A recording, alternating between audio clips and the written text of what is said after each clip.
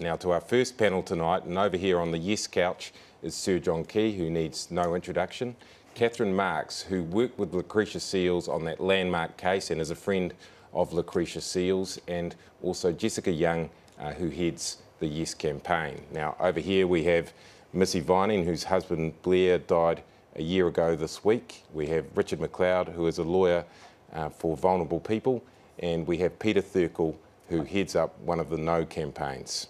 Sir John, let me start with you first. I mean, many New Zealanders won't know that you're voting yes. Could you tell us why? Yeah, really, in simple terms, I think it's a little bit about choice. You know, you should be able to have that choice yourself. Secondly, it's about peace of mind. Probably most importantly, that option is there. And for some New Zealanders, it's about dignity in their final hours. And I think a huge number of New Zealanders, must feel a bit apprehensive about dying. I know that I do. And so I don't know that I would necessarily use assisted dying, but I just want to know in my heart of hearts that if I was faced with the sort of conditions that would qualify for the law, I've got the chance to do that. Now, like I say, in all probably wouldn't use it, but I like the fact that the capacity for New Zealanders who want to use it, it would be there on the statute books. Sure. Missy Vining, you've been through hell and back in the last year with Blair's death from bowel cancer. You are sort of undecided on this at the moment. What's your view? Yeah, so in principle, I'm definitely yes for having the choice, but I've got concerns around some aspects of the bill. Yeah, I mean, what does concern you? The fact that when Blair was diagnosed, obviously he was given 6 to 8 weeks to live, and we had many great memories created where he lived longer. He was a stoic, typical Kiwi, and he said to me right from the start, like, I'm going to go out on my own terms. He wanted that dignity, and he also was really concerned as we went through the process of treatment, the cost of those treatments and the financial burden that it could leave for us girls. And that's what I speak to about many terminal patients worrying about the cost of the treatments and the burden on their family of care. So that's why I feel that I would most likely say yes, but my concerns are around the aspect that Blair could have gone and signed up for end of life without speaking to me at all about that. Yeah. Okay, well, we'll come to all that tonight, and throughout the program we will also hear from Kiwis with real life stories. This is Bobby's story. I was diagnosed with multiple myeloma in September of 16. I just found out that I've definitely relapsed. This time it's come back with a vengeance on my bones. Eat them up, break them down. I don't want to die in agony. This is my oldest grandchild, Brittany, and Brittany's the one I took to Argentina. I didn't want them to forget that incredible relationship we had.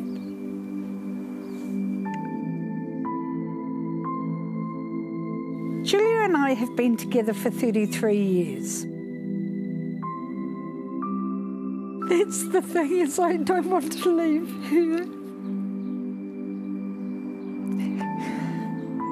This is my death, my choice. I would like to die in Julia's arms and for it to be a really neat smile and goodbye. Bobby has true passion, obviously, about this cause, and although she is very sick, she is campaigning hard right now. Now, Catherine, you were part of that legal case that put euthanasia back on the agenda. Is this what you and your friend Lucretia Seales were fighting for, to give Bobby that right? Absolutely, and this is a journey Lucretia has taken me on, and I've ended up learning more about it than I ever thought I would. What Lucretia believed in, though, was evidence-based law reform. And so I've continued to be involved in looking at what's happening around the world. But we have to remember that at the moment, some people at the very end of their life are suffering profoundly, where palliative care, even the best, can't relieve that. And also there's significant evidence of people taking their lives earlier than they would anyway. And it's for that reason in Canada that they found that not having assisted dying was a breach of the right to life, and it was that case that really inspired Lucretia to go forward. Sure. Richard, you're a lawyer as well, but you've got concerns about this. What are they? Yeah, look, I'm a human rights lawyer. I come at this from a human rights perspective. I act for people who are vulnerable, who are being pressured and bullied by the state. That's my work. I'm also the spokesperson for 200 QCs, legal academics. We've come together, we have one message for New Zealand. Don't vote for this law. It is dangerous, it is full of holes. We've found 35 holes in it. It is going to expose weak and vulnerable, terminally ill New Zealanders to pressure or abuse. It doesn't protect them from the abuse. It criminally immunises their abusers. It covers the whole process up in secret. There's no proper transparency or oversight of the process as it unfolds. I mean, there are just so many problems with this. This is a recipe for abuse and a recipe for wrongful death. Well, I'll bring in Jessica. Actually, you know, do you feel that there's enough safeguards? Because it sounded like there's a few holes there.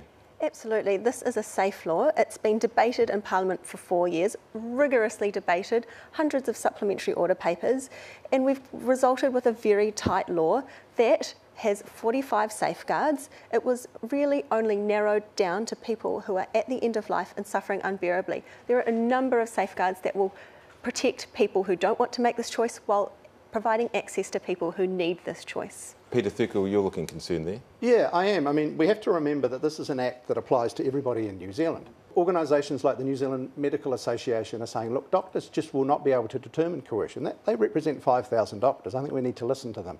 And the Royal College of GPs basically says the same thing. So why are we putting this load? And it's a very weak test. Basically, one doctor has to do his or her best to determine coercion. Now, to be honest, that's laughable. You know, you might say to a child, do your best, but when you're talking about life and death decisions, to say do your best is completely inadequate. Courts overseas have shown that coercion, even in a court setting around property matters, is difficult under contract law. And yet with this one, all we are saying is one doctor has to make the decision. Yes, sorry, no, I'm just sorry, that is just not true. There are so many safeguards. You don't just look at one. But it is only one doctor making the decision, isn't it? If I can just finish, doctors make these decisions and life and death decisions anyway, but they're not allowed to raise it. They have to have multiple conversations over a period of time. They have to do their best efforts to make sure they're not, please let me finish, under pressure. If they suspect it, they have to stop. Okay. And they give guidelines around, is it enduring? Is it consistent sure. with... Just coming back to you, with that family issue there, I mean, is that something that would worry you that, rather than face the health system, someone, that you love might go off and do this to remove being a burden? I spent 11 and a half months, begging Blair not to die. He fought bigger than I have ever seen anyone. He didn't want to die. But he wouldn't have gone and done it behind my back because he didn't love me or have a dysfunctional relationship. He would have been trying to save me. Isn't that the basic argument, though, that everything that's inside us is to stay alive?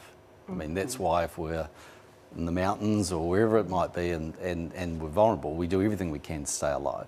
And certainly, you're going to do everything you can to stay alive for your family. The reality is, if you look at the legislation overseas and the way it's worked, people generally have applied assisted dying about 10 days earlier than they otherwise would have probably naturally died. So it's very much at the end of what they're doing. And so in many respects, that's just about the dignity and maybe the pain if the palliative care isn't really working. So, yeah, I mean, in any law you pass, you can never cover every situation. There could be someone that's coerced, there could be someone that makes the wrong call.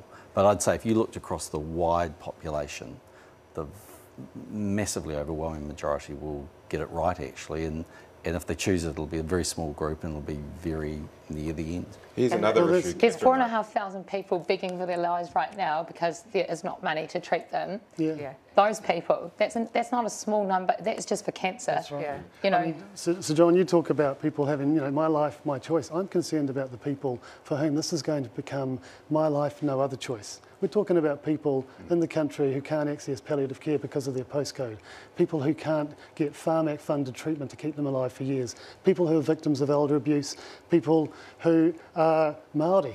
Now, what are we saying to those people with this law? We are saying to them, look, we can't care for you. or we won't care for you, but we will help you to end your lives. Now, that's not compassion or choice, that's cruelty. But the law is pretty clear. I mean, it has an enormous number of safeguards. It's actually much tighter than legislation around the world. And the person to actually be able to apply the law has to be dying. This isn't about someone who says, I want to opt out of life, or I don't want to let it run its natural course. This is about someone that is dying, and at the very last piece of that, they are choosing the time of their death. That's quite different, I think. Okay, I just want to bring up something now, which is the dead and days argument. So if someone does make this choice, people on the no side have told me that actually you could get it all done within 4 days between getting a terminal diagnosis and actually I've heard taking this the and pill. I've seen it. Yes. Lethal dose in 4 days, that's a complete misrepresentation of a Ministry of Health report on the bill. What that bill said was at the minimum it would be 15 working days, and that's 3 weeks, and it would take, and I'm quoting really from the bill, likely weeks or months. Well, with respect, if you were already in hospital, it says if you're in hospital, it's 4 already days. really That's ill and from the dying, ministry. the minimum it could be with 4 And walking days. the clause Sorry if before I can that said, finish. well, no, I'm sorry, that's not correct, 15 days. It's a separate clause. In hospital setting, the ministry accepts that it could happen as quickly as 4 days. That assumes that no doctor conscientiously objects. There's no questions about the person's competence to make this but decision. you're assuming that and a that nurse this would person protect is people, already at Jessica, the end it of won't. life. That's That simply this saying that in person some needs to have those circumstances, safeguards overridden it could because happen they in are 4 dying days. so We soon have to accept that that we as need to help them. Yeah, actually, we'll just leave that conversation there. There's a lot more to come. And now, we will ask some doctors in just a moment about how accurately they can predict the timeframes around someone's death, and also coming right up. And he said to me, John, I can't go on any longer. The tough choices that doctors are having to make every day.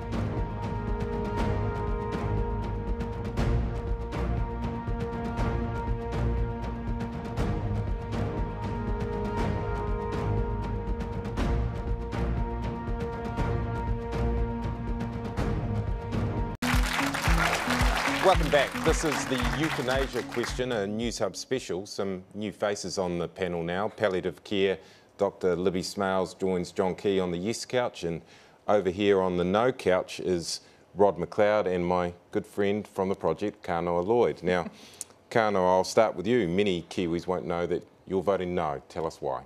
Yeah, well, basically because I did what I always do when I'm wrestling with something very confusing and emotional and difficult, and I asked my mum what to do. My mum has worked as a palliative care nurse for a long time now, and I thought initially starting to talk to her about that she would be like, yes, absolutely. But the more we talked and the more she shared with me her experiences with people coming to the end of their lives, the more I started to understand how much healing there is at the end of life, how many relationships can be repaired and bridges can be built. And I came to see that as a really precious thing that I would be worried would be taken away if we didn't still have it. Yeah, so you're going to vote no? Yeah. And I'll bring the two doctors in now, because one thing that I do want to discuss is the 6-month diagnosis of terminal illness. I mean, how easy is it to get that right or get that wrong? And starting with you, Rod, can you get it wrong? Oh, 4 out of 5 times you'll get it wrong. If you look at the international research that's been done, a guy called Nick Christakis did a huge study in the States. He found that doctors were right about 20% of the time. The rest of the time, it's made up of doctors overestimating and underestimating. So I think, you know, guessing 6 months is a real challenge. Yeah, Libby, you know, what do you think of that? Actually, I agree with Rod, which is really difficult to say on the programme. People are allowed to agree here. However, I think context is incredibly important here, because at the beginning of this journey towards dying, things are much more uncertain. And as you get closer and closer to the moment when you die, things become much clearer. And we're talking about a group of people who are right at the end of that journey. And if we look at the international data, they probably shorten their lives by 10 to 14 days. It's a very little time in the context of a life. And the reason that they're doing that is because their life doesn't feel like a life anymore. Okay. Now, what is clear, though, is that our doctors are really divided on euthanasia. Now, a recent survey found 52% of our GPs opposed assisted dying. Dr. Dave Mackay is one of them. Here is Dave's story. I have been asked to help end someone's life artificially in the past. I couldn't cross that line. People really just want to be assured they're not going to be suffering, and generally, if that can be done, then their quest for an early death is less likely to be so. The requirement of a person to take another person's life is the concern that I have. I wouldn't continue working in an organisation that required that I would take another person's life. If there was a greater number of palliative care practitioners, physicians, nurses, that there would be less suffering, less uncertainty around suffering, and people wouldn't need to ask for euthanasia. Ending a life prematurely is not something that we consider a medical treatment. So Dr. Dave Mackay is a strong no there, and he raises some interesting points about the Hippocratic Oath that doctors swear to do no harm. But that's not the view of all medical practitioners, is it, Libby? No, it's interesting. A recent poll has shown that over 1/3 of all doctors are very pro-law change, and 24% of doctors are more than willing to be part of that process. So I think it's very important to understand that there's a range of feelings, and they depend on your belief system and the level of education and also your experience. Rod, you know, it'll put some doctors in a really difficult position, though, won't it, if they do have certain beliefs? It will, but doctors are allowed to be conscientious objectors. One of the important things to recognise is that the doctors in New Zealand who have the most experience of looking after people near the end of life are almost universal in their opposition to this law change. Way over 90% of the palliative care specialists say they don't want to have anything to do with it. So I think that's very telling, because they're the ones that do this, like Dave, day in, day out. I looked after people for 30 years, roughly about 15,000 people and their families, I reckon. And if I was to be put in a position to enable somebody to take their own life, I would find that astonishingly difficult. Yeah, Sir John, I want to bring you in here because we're talking about palliative care, and you've been in the top job. You know, if we improve palliative care, we might not need this, is the argument put forward by some people. But could we actually do that? Could we get palliative care to such a level that we wouldn't need euthanasia? This isn't a bill about people that are living. This is a bill that applies to people who we know with absolute confidence are dying. And as Libby said, there are people that will use it, in all probability, at the very near the end of their life. And Kanoa makes a right point about reconciliation and all those fantastic things that happen. And I've seen that sort of situation. I've seen a situation where you desperately want to stay alive to just say goodbye to your family and friends.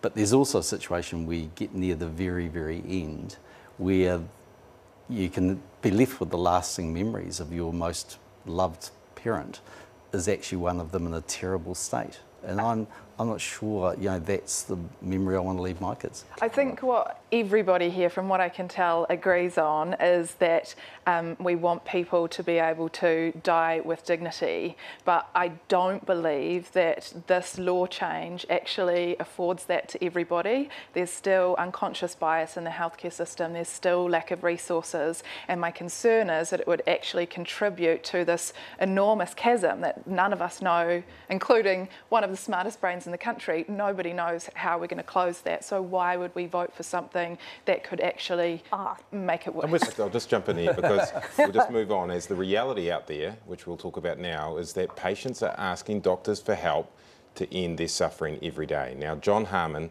is a surgeon, and this is John's story. I was his doctor, his friend. John was my mentor and my teacher. When he was diagnosed with cancer, he fought quite a large and strong battle for several years. But the cancer recurred. In his last few months, I attended him regularly at home. He was suffering incredible pain.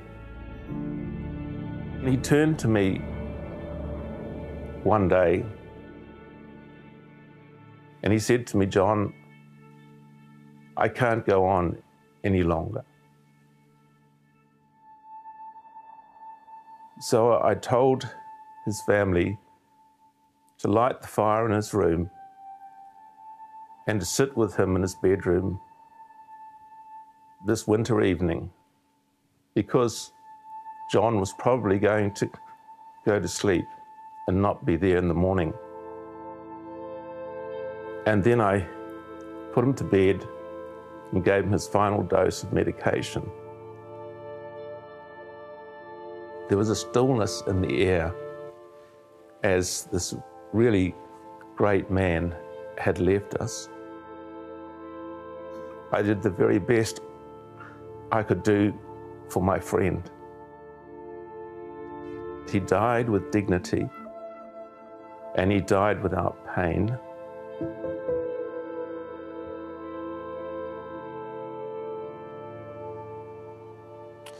John's is a story of friendship and mateship, and I know he considered it a real honour to care for his best mate in his final days. Now, it may not be well publicised, but there is already a form of euthanasia that happens here in New Zealand. We've all heard the anecdotes of the extra pump of morphine to let someone slip away.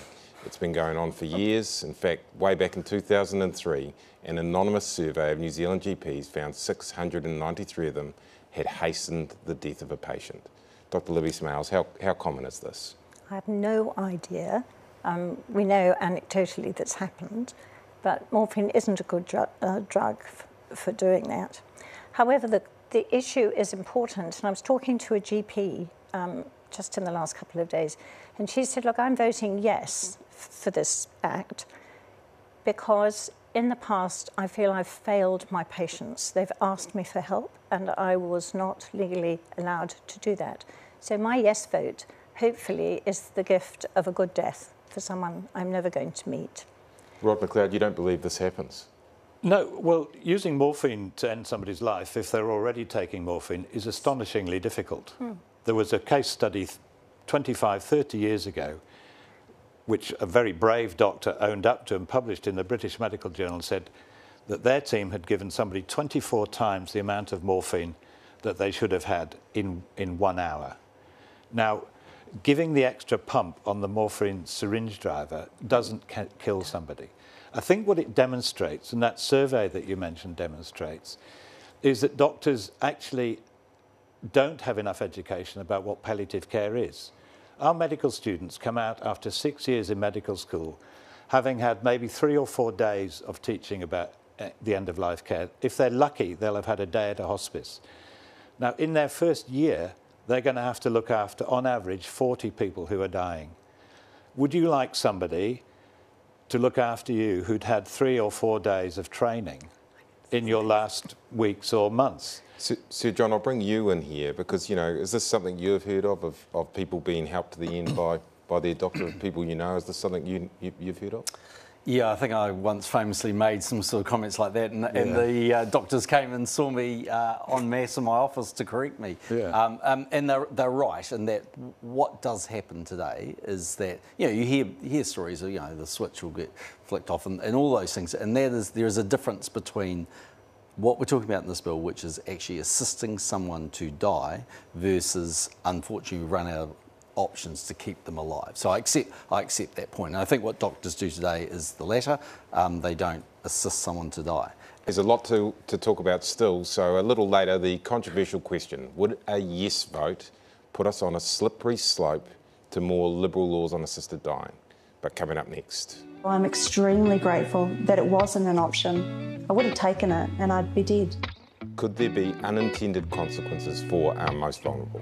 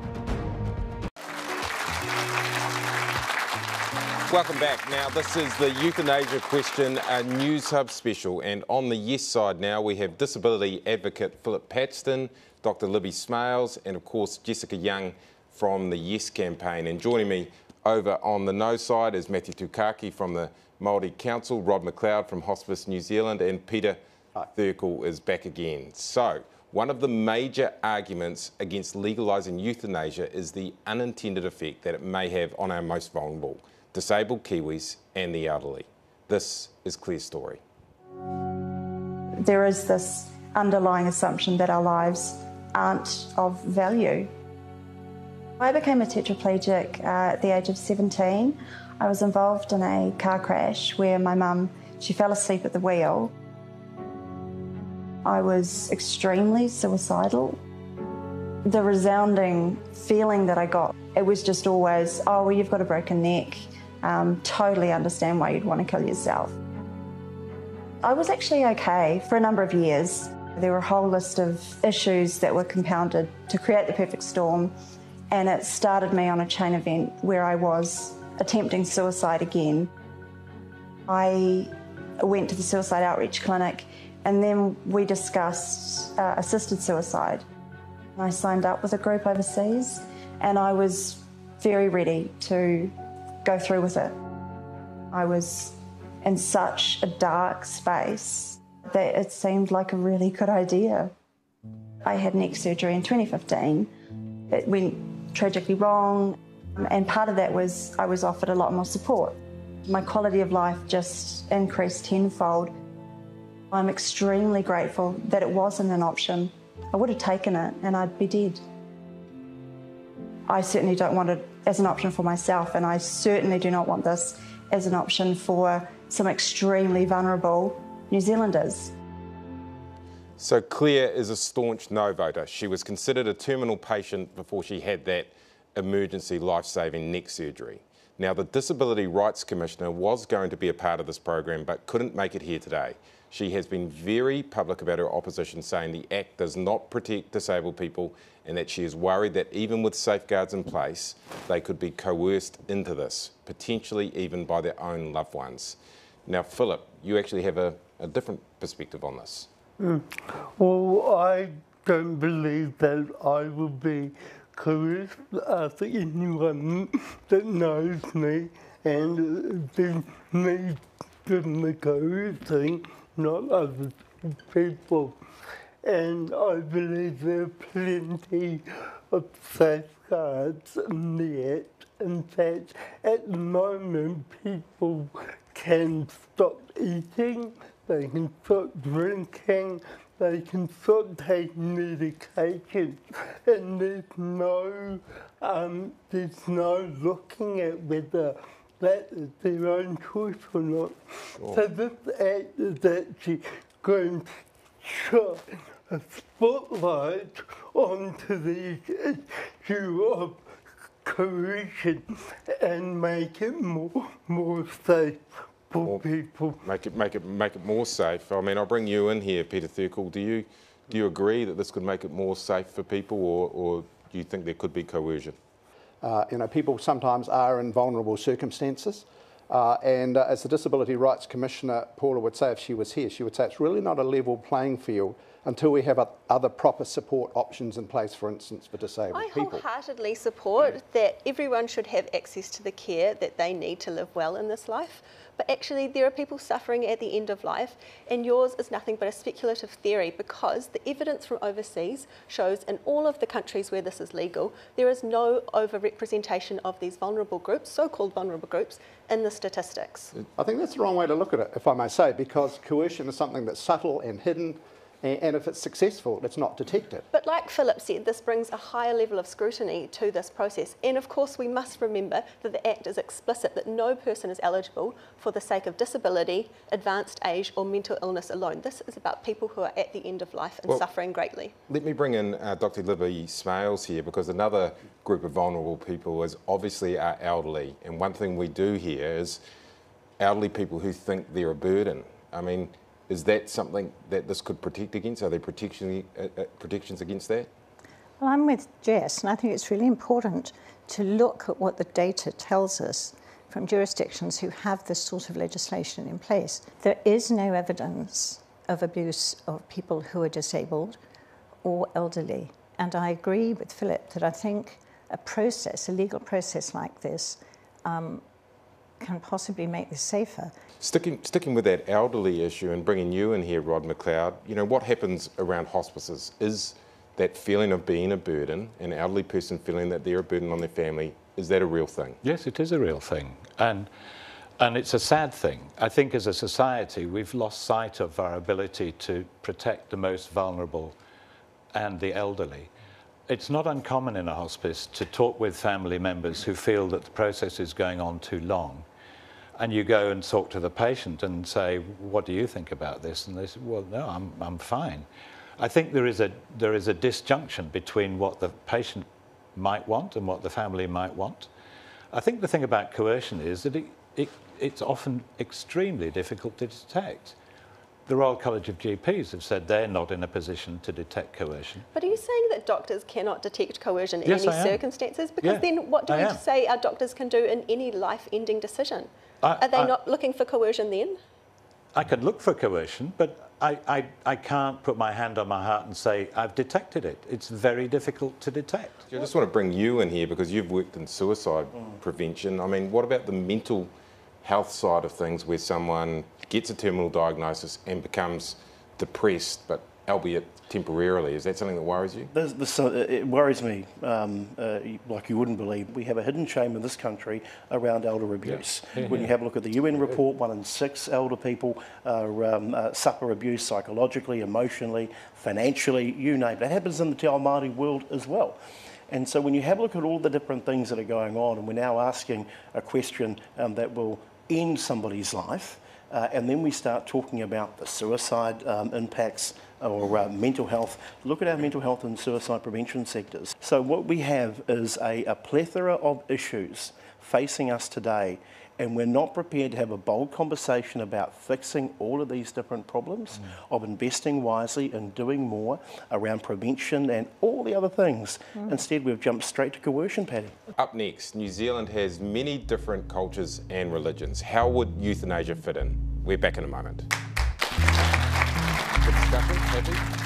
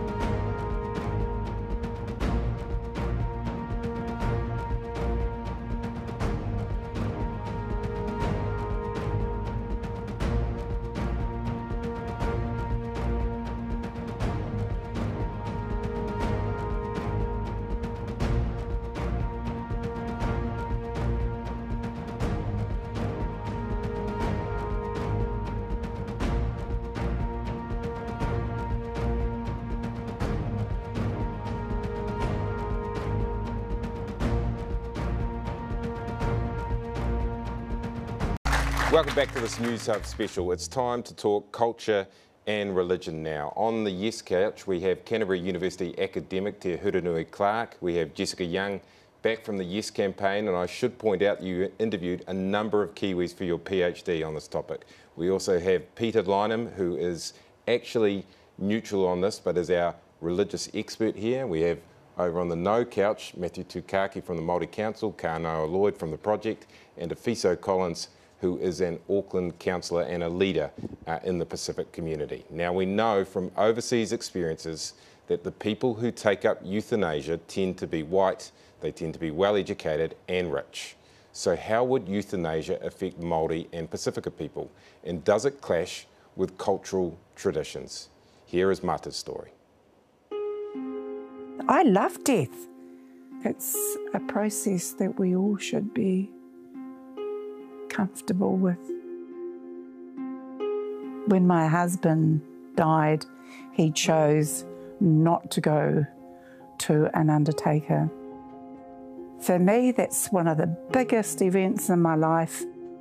It's created the rituals close to what our ancestors would have done for their dying. I'm happy, you know, when people say euthanasia don't fit in tikanga. Deep down in my heart, I know where it can well fit.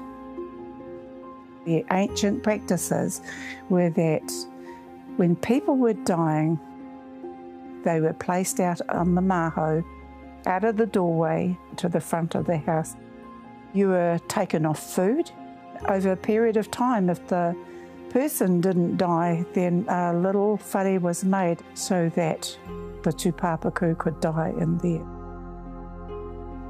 If euthanasia is one of those ways of saying, you know, I'm ready to die and can I die with dignity, then, you know, I think in the tikanga Māori way we could actually do that.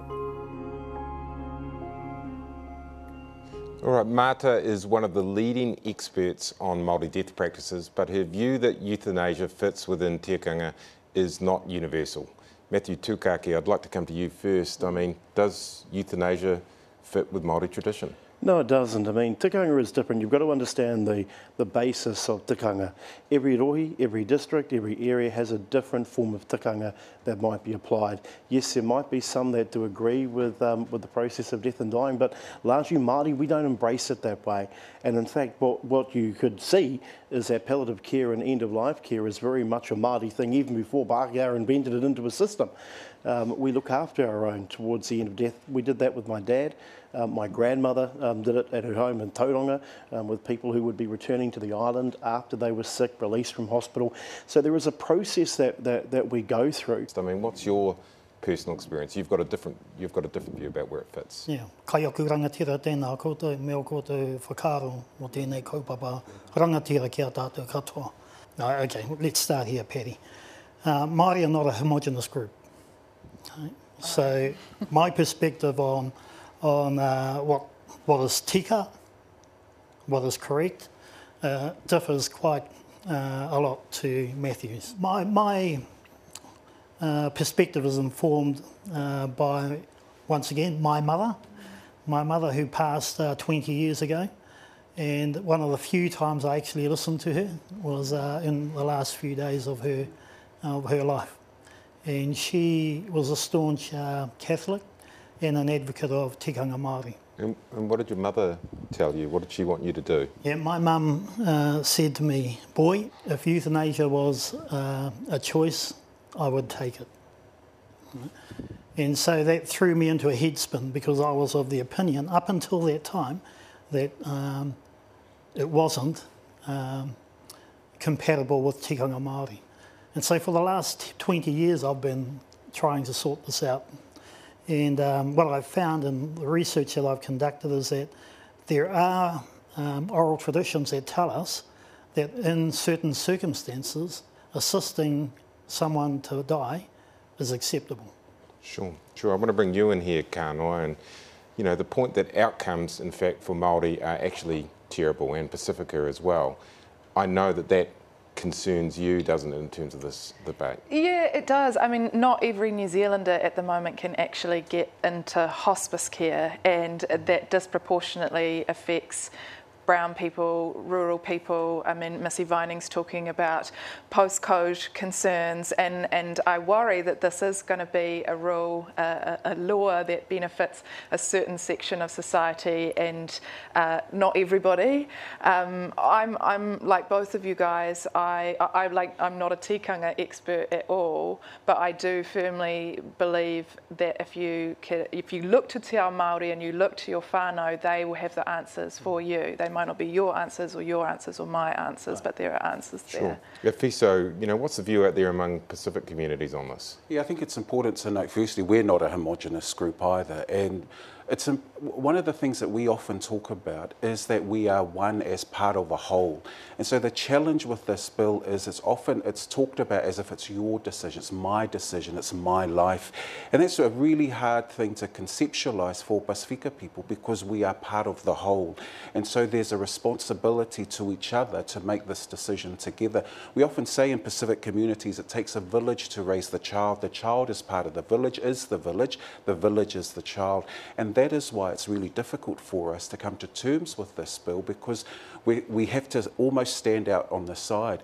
Choice is a fallacy, in my view. The notion of choice is good for, as you said in your opening lines, it works for those who are wealthy and comfortable, but we haven't had choice, and so we haven't lived with much dignity, and now we're being told, well, you can die with dignity. Jess Young, you spoke to these people as they were in their last days. I mean, where does culture and religion fit in with people at that point? Yeah, I was really fortunate. It was such a special time to spend with people as they approached the end of life, and I talked to Māori people. Unfortunately, I didn't talk to anyone of a Pacific background, but I also talked to religious people, and you know, they felt that assisted dying was entirely consistent with their worldview, and that this was something that they needed as the backstop for them if they were suffering. So I mean, we can all make sense of assisted dying if we want to, within our own worldview, and if we don't want to, we don't have to have anything to do with it. Okay, well, we're now talking about religion, which they say you shouldn't bring up at dinner parties, but 45% of Kiwis say they are religious, and there's no doubt that religious leaders have very, very strong views on euthanasia. It's not compassionate to end someone's life. The issue of euthanasia boils down to protecting the body and the soul, which is the inviolability of life, or the sanctity of life. Human life is sacred. This change of law, we will see that the lives of some are deemed less worthy of being given dignity to the very last moment. Real compassion means accompanying, journeying with and walking with people who have a terminal illness and are coming towards the end of their life. Okay, Peter Lynham, you've spent your life studying religion. Where does religion come into people when they come to vote on this? Where does it come in for people? Oh, I think it's pretty central. A lot of the debate, actually affecting everybody, is about your perspective of the value and the character of life. Remember that secular people in their own ways are religious as well, and a key part of their value is the right of the individual to choose. Now, that's a deeply held belief. But on the other hand, for many people of traditional religions, the sacredness of life means it's not something in your hands. And so those two have been the heart, I think, of the debate for religious people. That doesn't mean to say they reach the same conclusions. Sure. So I'll bring you in here, because part of the reason you're voting no is on religious grounds. I mean, people who want to vote yes say, well, hey, a priest or a pastor shouldn't tell us what to do. What do you say to that? Yeah, if you look at the last census, 70% of Pacific people noted a Christian religion, and then we had quite a religious group after that. I think what's important to understand is, there's been a lot of talk of people saying, oh, you're trying to force your morality on me. Choice is a morality as well.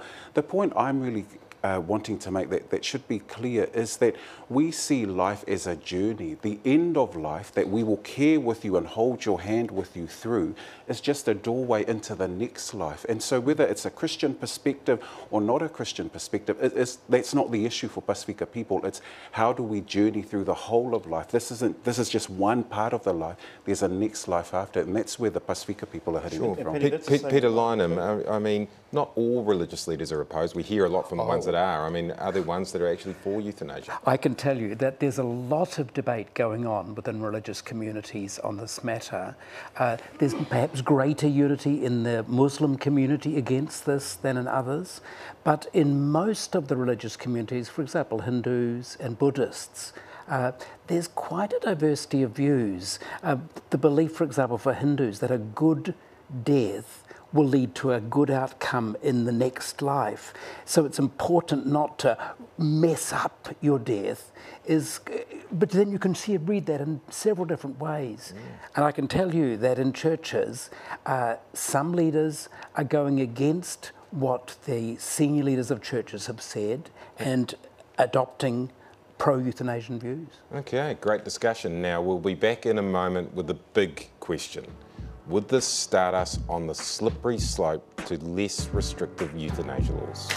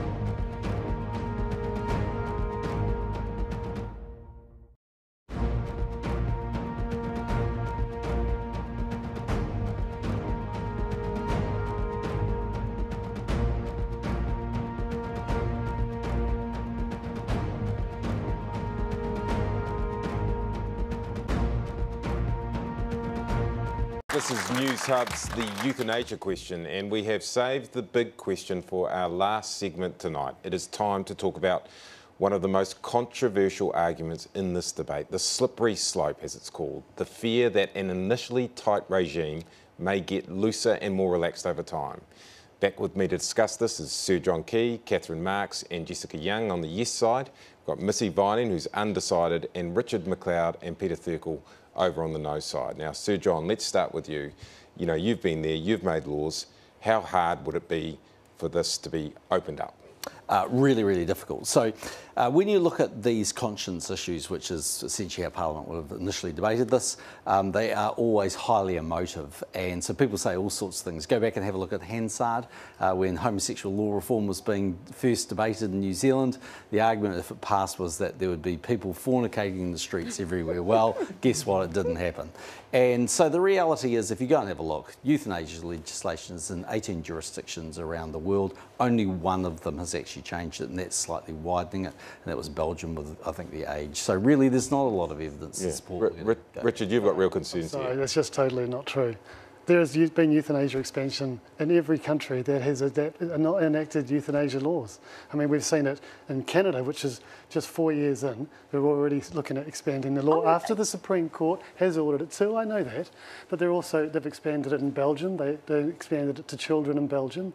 They've expanded it in the Netherlands, practically speaking, and also in legislative ways through the Groningen Protocol, extending it to seriously disabled newborn babies. So I don't accept the view that it hasn't expanded. But I do want to pick up on the Netherlands there, because you know, people as young as 12 can, you know, be euthanized there. That's an example of a slippery slope. Okay, so if we're talking about the slippery slope, what you have to understand, in countries like Netherlands, it started off that way, and this reflects a culture where euthanasia has been accepted for a very long time, even before they legislated it. Now, the Western Australia Joint Committee have done an extensive report recently, and they found that the slippery slope argument was not made out at all. It's an argument that's used by opponents. It's been completely rejected. The permissive countries have stayed the same. Belgium is the only one that changed, and that was a very deliberate decision through Parliament. Oregon is more typical, and that is 23 years without any change whatsoever. There's clearly been a slippery slope in the Netherlands, and even people in the country themselves admit it. Bert Kaiser, who works at the Euthanasia Clinic, says, yes, we have a slippery slope, and he takes that as a sign of a progressive society. So why has no place that has this law in place? Why have they not repealed this act if it is so terrible? Well, because they had the definition of unbearable suffering, and the review committees have expanded the interpretation. The intention of their law. The intention of those laws is about unbearable suffering. Sure. Our law is about people who are at the end of life. It's now gone to people with a range of age conditions, and includes dementia and psychological illness. They now have a bill before the Dutch Parliament which would basically introduce euthanasia if people are tired of life and they're over age 75. And those bills have failed in the past before. At the moment, non-terminal illnesses aren't included in this. Things like dementia aren't included in this. Is that the sort of thing that we could see put into this one day? Look, the supporters of this law say no country's ever gone back that it's enacted euthanasia laws. Well, there's only one reason for that. There is no going back. When you enact a euthanasia law, there is only one logical trajectory: expansion. Well, now the conversation will be, well, if we give it to terminally ill people who are in unbearable suffering, how can we deny it to non-terminally ill people who are in unbearable suffering? If we give it to people in physical pain, how can we deny it to people in physical pain? I'm going to bring you in. I'm going to actually bring you in here, Catherine Marks, about non-terminal and other issues like that. Surely it'd be fair to expand it to include those at some point. Could be. The thing is that it's probably unlikely that it will. If it does, it's Parliament, because they think that is what their constituents want. MPs aren't going to vote for something if they think that that's going against what people are voting them for. What about something like dementia or something like that, one day expanding into that? That's not available in any of the jurisdictions that are similar to New Zealand, and you know, that's a very difficult question. But can we just talk about the slippery slope and the evidence of the slippery slope? Euthanising dementia patients en masse. This is in the countries where that's already been permitted from the time. Law. Can we just talk about slippery slope, and that's about the expansion of the law. Those laws were already permissive. No, there but not isn't those any evidence not those of practices. The practices began in 2008 and 2009. Richard, I'll let you have a go in a minute. Sorry, If you can I could just finish? finish. Look, the Joint Committee report, as unbiased people, experts in Western Australia, it's the same finding in Victoria, the same finding by judges, 9 Supreme judges. They have all concluded that the slippery slope argument that you're putting foot now is rubbish. And that's what I believe. And I'm sorry, you can, and I would recommend that anyone goes to look at these things. And the English House of Lords, which is now the Supreme Court, has found the exact opposite, that there is a slippery slope. That once you make it legal in some circumstances, there's no logical reason why it can't expand to others. Parliament once, if this passes, won't want to come back there. But you talk about things like dementia. My mother died of Alzheimer's. From diagnosis to death was 5 months. Her body weight completely halved, and she didn't have a clue who I was at the end of it. Honestly, if it wasn't to that personally, that wouldn't worry me. If I was in that condition, I'd actually want that choice. So, what would you have wanted to do for your own mother? Well, all I can tell you is at the end of it, she didn't know who I was. She actually forgot the ability to eat. That's why her body weight halved. I mean, it was an awful death for her. Would you have liked euthanasia to have been available for her, Sir John? I mean, I don't think I would have ever given the authority to do that because, in the end, I just don't feel I would have done that. But if I could do it for myself, I would, because in the end, I'm not sure that I want my family to actually look at me like that. And that's an issue I'll bring you in on, Peter. At the moment, you can't write something into your will that you want to be euthanased. Is that a good thing, that someone can't put it in the will that if they have dementia or Alzheimer's that they want to be euthanased? Well, I think it is, because in a way, to me, it's a manifestation of the slippery slope argument that we've been rehearsing. Miss Yvonne, I mean, you've been watching on here pretty undecided, I mean, have you seen anything tonight that started to change your mind? Yeah, probably a couple of things. I liked hearing the stats that, the majority of people used it at the very end, because that certainly would be where I'd want the choice for myself, and where I know Blair would have wanted that choice for himself, and probably my girls would have wanted that for their dad. I think it's really interesting hearing about what the other countries who have had it, where they have gone, and I'd quite like to look at that a bit further. But yeah, definitely probably moving to more towards the yeses. Sorry, guys. I've got 2 more statistics for you. One is that we know that terminally ill New Zealanders are taking their life every week because they are desperate for this choice. They have no other choice, and so their option is suicide. This is reputable research over a number of years. Second statistic that I'd like to share with you is that 90% of people overseas are already accessing palliative care. In the Netherlands, and those last 10%, they have a palliative care referral, but they've decided we'll not let to. Peter in here. I wish the issue of suicide hadn't come up. It's a hot one. I would have preferred a truce on it. But you've brought it up, Jessica. There's absolutely no evidence for what you're suggesting, that this bill will reduce suicides for those who are terminally ill. And if you look at the Netherlands, studies over the last 12 years by Professor Theo Boer show that during the exact period when they were expanding their criteria, the number of suicides went up by 1/3. All of those so the studies point are is, the weight of absolutely evidence refuted in the literature. That's I refuse not correct. to believe Absolutely that. not. This is where we're going to have to leave it. We'll wrap up what is obviously a very important and quite emotional and contentious conversation, that's for sure. We hope that this has helped you at home make up your mind. Now, a reminder, if something in this program has raised any issues for you, you can phone or text the Mental Health Helpline on 1737 at any time. Now, a massive thanks to our panellists tonight, and thank you so much for joining us tonight. Now, I'm back here from 7 p.m. on Saturday night with Tova O'Brien and Duncan Garner for Newshub's election night coverage here on 3. It is going to be huge and probably not quite as contentious. I'm Patrick Gower, and this was the euthanasia question tonight.